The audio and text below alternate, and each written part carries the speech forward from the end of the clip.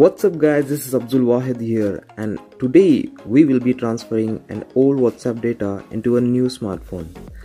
The best part about this video is no WhatsApp message will be lost, as every transfer loses some of the messages.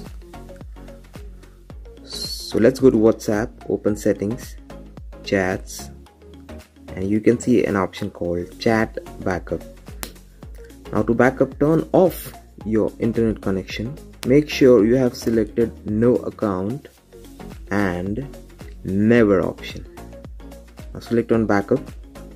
It will take some time depending on the chats you have. It has backed up.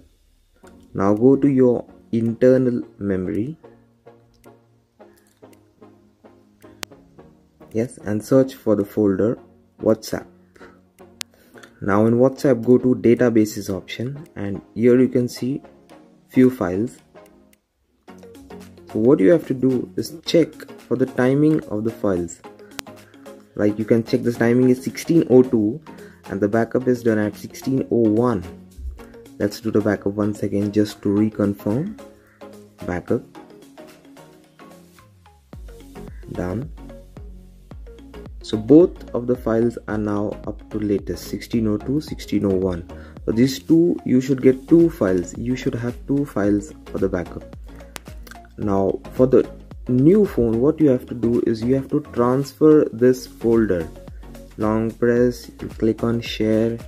You can do it via Samsung's very own Wi-Fi Direct, or you can do it via Share It or any other kind of application, or via pen drive. What you have to make sure is this folder is in your new phone. Now let's go to the new phone. Now we are back in the new phone. I have installed WhatsApp application. Yes, it's a new setup. Now as we have transferred the file in the new phone, yes, you can see we have transferred the file. Check whether the folder is in the root folder. This is your root folder. The WhatsApp folder should not be in any shared folder or download folder. It should be in the root folder. Now as all the files and all the folders have transferred, open WhatsApp, continue, and yes, this is the most important screen. You should not skip this option. Click on restore. If you skip this option, all the backup data from the old phone will be lost. Click on restore, and depending on the size of the messages and size of the chat you have, so you can see 67 messages were restored. Next. So what I remember is the last message in the old phone was welcome to the group.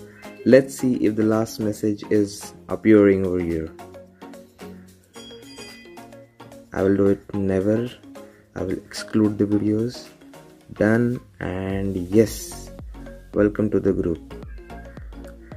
Yes, so with this method you can transfer your entire WhatsApp history into a new phone, including chats, photos, videos, documents, and all that stuff. Forget the Gmail Drive option now. This is the best one. Thank you.